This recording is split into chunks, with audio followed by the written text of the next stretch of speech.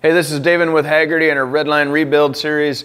We are back on our 1950 Chevy pickup truck. Last time we went through and reassembled the transmission and the rear differential, and now we're on to the rear drum brakes and subsequently the front drum brakes. But today I thought I'd walk through real quick, just kind of some bits and pieces. Now we did do a very detailed drum brake, how do they work type function on our 1969 Camaro. Go ahead and refer to that over here. But here I'm going to show you a couple little differences between the more modern 60s brakes and these 50s brakes. Now in the modern brakes you have, they're self-adjusting. On the little older ones they're non-self-adjusting, meaning when you back up or apply the park brake, they do not self-adjust for wear, meaning taking up the gap relative to the shoe to the drum. On these, you have to actually manually go in, and part of the maintenance routine would be to manually adjust the brake cylinders so that brake is taken up and you have a nice firm pedal. So just general components here on this one. You know, in a grand scheme of things, everything works off a pivot and a push. So you have a fixed pivot on these particular parts down here in the center, and then you have your push, which is your master cylinder, and that pushes these pads out. This is the park brake assembly. It does basically the same thing. It has a cable though that pulls, and as it pulls it pushes out or transfers out and pushes out the shoes to hit the drums.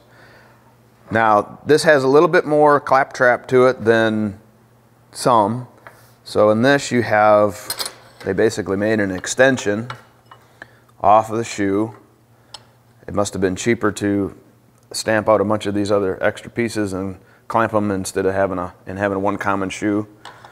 Then you have these these will clamp together, and then you have one main pivot pin here that goes through. Subsequently this goes over to the other side. Now, one thing I ran into with this, so all I've done from a restoration standpoint, I had to have my shoes relined, so I sent these down, had them relined as far as new linings onto the old core, which was pretty typical in the day, and then I just took my these pieces, I don't know what you want to call these, extensions I guess. I just sandblasted them and shot some paint on them, so instead of looking like this, now they look like this. Just kind of clean things up. I want to make sure all my pivot points are good. And then the other thing I ran into as a slight snag these are the stock clips. You can see in both these two styles of pins, they have this undercut in here, or groove, and then this would slide in and lock in place and not allow the pin to just slide out. Problem being is they don't manufacture these any longer, so I had to come up with a slightly different idea, and what I decided was this more common 60s horseshoe clip will be perfect here. You slide it on, pinch it together. That'll solve the problem with the smaller pin. Now when I got to the bigger one, the issue I had was finding a C-clip that would go on here that was the right size. Now ironically, this is of course all English or standard dimensions, meaning it's either a 3/4 or a 5/8. Well, it's actually neither, and a 15 millimeter E-clip fits the best. Now my point to all this is think outside the box. Sometimes you need to be a little more creative as far as, well, the catalog doesn't show me my part. Well, so what? Understand what the function is and figure out a way to get around it if you can't get the part. Or worst case, you could always make something. A couple of things I kicked around was actually drilling and pinning this, and some things like that would have worked. Everything would have been fine. But again, keep it safe, obviously. But there's some other options out there. Just be a little creative with it. Now I'm going to go ahead and just get this all assembled. I'll just show you it being done. I'm going to use two kinds of lubricants here. I'm just going to use some anti-seize on anything that is a fixed part. So in other words, it doesn't have to pivot.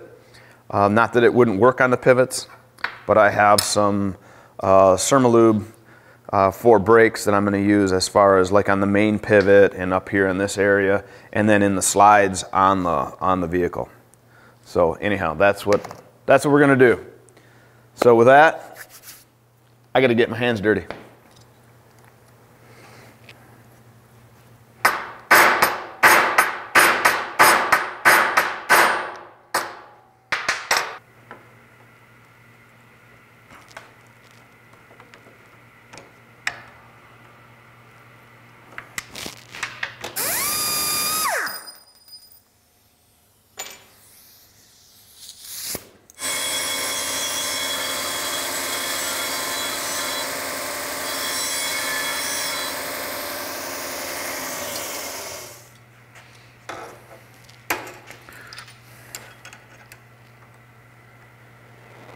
Well, I think that'll work. Kind of a little trick here. I took a pair of these cheapy tool shop C-clamp style vice grips, welded this pad so it doesn't pivot, just so it doesn't fight me for other reasons. And then I took the pad off the other side, had what ultimately is a 14mm wrench, a nasty one laying around, old one, and welded it on here such that now, get it lined up on the back, so you're pushing the pin up. You got to straddle this spring just enough. Clamp the pliers down, and now you can see I have room for the clip to come in here. You may have to use a screwdriver to kind of coax it a little bit. Okay, so now you can see it's in that groove. I'm going to gently pull it up because I don't want it to pop out, of course. Adjust my slip joints.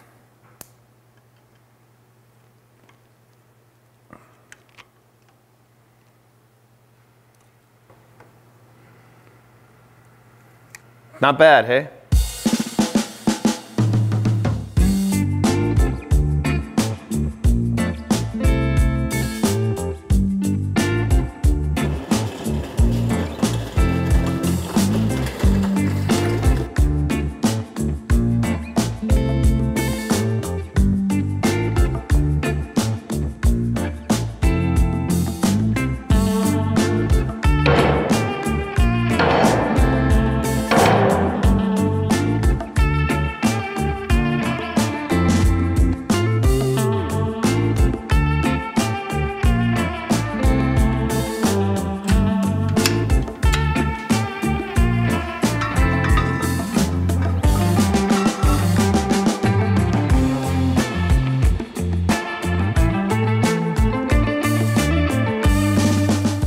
So we have our front brakes now assembled as far as all the little extra leverage arms and spring, and that's in there and fit.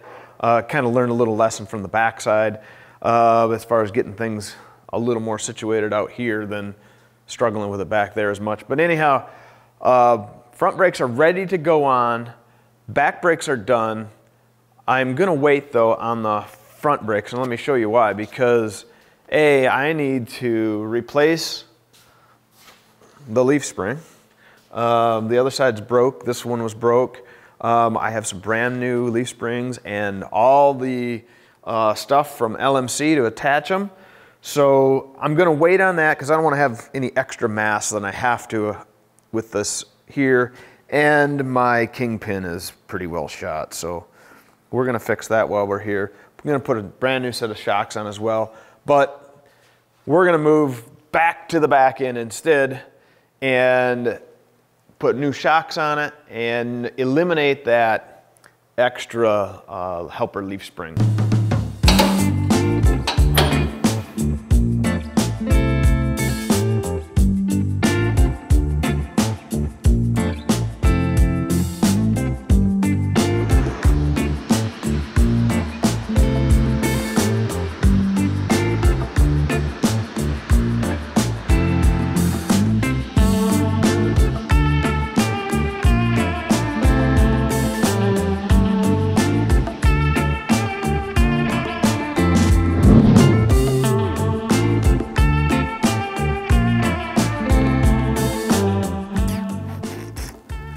That's definitely a flavor you wouldn't have of incense.